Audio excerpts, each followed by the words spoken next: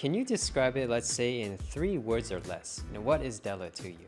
Dela is on-chain marketplace with a double-layered escrow system to protect users, to protect buyers. It is a fully on-chain market for e-commerce. So today we're speaking with Rata from Dela. So to start, Rata, can you start with an introduction of your background and experience? Well, I am Rata, I am a lawyer, and I have over a decade of experience about the law. Mostly I just have experience at the criminal law, blockchain. In the recent years, I just studied about the investigations and the blockchain law related stuff. And I am also investing into Bitcoin and the relative altcoins since 2015. And I think I became much more professional by 2018 in the first bear market I was involved. In that time, I just made many successful investments. I just became angel investor, early investor. By 2019, I just selected as a market maker because I just created a huge volume at Binance Futures. So I just collaborating with them. And during 2020 and 2021, I just mostly spent time to develop Dela and just took lesser trade, but still I am trading and investing, and in the same time I'm building. And you mentioned you have a criminal background, more or less unique, right, for blockchain entrepreneurs. I have a PhD education at criminal law, so it just allowed me to combine my technical law expertise with the blockchain, because blockchain, there is a lot of fraud and scammers, and it is much easier for me to identify the intention of the people. So are they try to scam? Are they try to hack? Are they try to do something illegal, or are they legit people or doing something legitimate? So, the things I learned the traditional law, the criminal law, it just really helped me a lot to create a safer ecosystem for myself at the blockchain. Moving on to Dela itself, right, your project.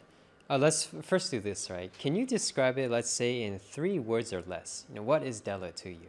Dela is on-chain marketplace with a double-layered escrow system to protect users, to protect buyers. It is a fully on-chain market for e-commerce. Well, Escrow, this is basically when there's a third party, let's say, to, confirm or make sure that when services are being bought and sold, right, it's actually going through as promised.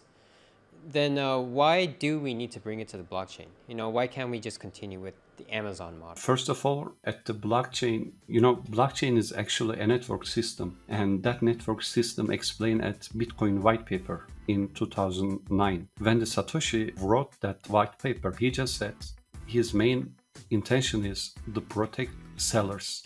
And he say the current system at traditional finance is rewarding buyers and protecting buyers, but not sellers. So he just eliminating the third party to protect sellers. What we see during that 10 years, 12 years, 13 years is sellers are overprotected at blockchain, and the buyers are turning into victim, more victim, more fraud, more scamming. And Satoshi recommended a solution to protect buyers at Bitcoin white paper at page 1. He say the usual escrow systems can protect buyers, and I will protect with the blockchain the sellers. But during the 13 year, if you look behind till very that day, we clearly see that no escrow system was efficient to protect buyers. It is the reason why we're trying something to build on blockchain to protect buyers, as well as in the same level of the sellers get the protection. So it's almost like you're bringing this, trust and verification element from the original Bitcoin vision into e-commerce. Yes. So let's just say I am the seller, right? And I see Dela as a place to, sell my goods. Then what's like the journey for me? Let me explain you. The traditional escrow systems right now at the blockchain works like that. I am a trusted third party and you are a seller, and you will sell your services or your goods to a person. Let's say Alice. To sell Alice, what we do is Alice sends her funds to me and I just keep it at my wallet. But it is very inefficient because I am as a human and a person. First, I can use the funds. Second, I can steal. Third, I can fraud and scam you. 5, I can die, You are a seller and you just interacting with a smart contract. After you create an NFT, you are listing it at Dela Marketplace, and a seller, a buyer or a retail is coming to Dela Marketplace and he check your NFTs, and if he is interested to buy, he just buy it. The moment the retail or buyer bought your NFT, we just take buyer's fund to our escrow smart contract. In that moment, the buyer don't have control over his funds, and you don't have control over the buyer's funds. Funds are safe and inside the smart contract we just keeping. After you done the work, right?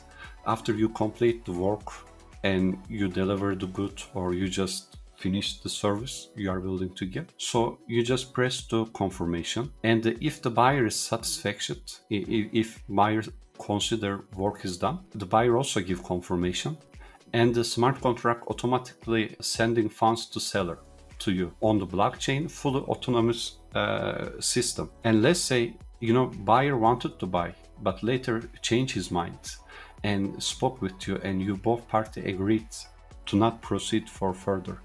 So you both have a giving a confirmation to cancel, then the funds has been sent back to buyer and the NFT is sent back to seller. If a dispute happened between buyer and seller, so then as a Dela team, we just take a spot and we list the parties and deciding which party is right, which side is try to scam other side, or is there any misunderstanding, or how we can resolve that dispute. Guys, for the latest news and updates, Be sure to follow our social media, including Twitter, Facebook, Telegram groups, and TikTok. there you go, follow us. Links down below.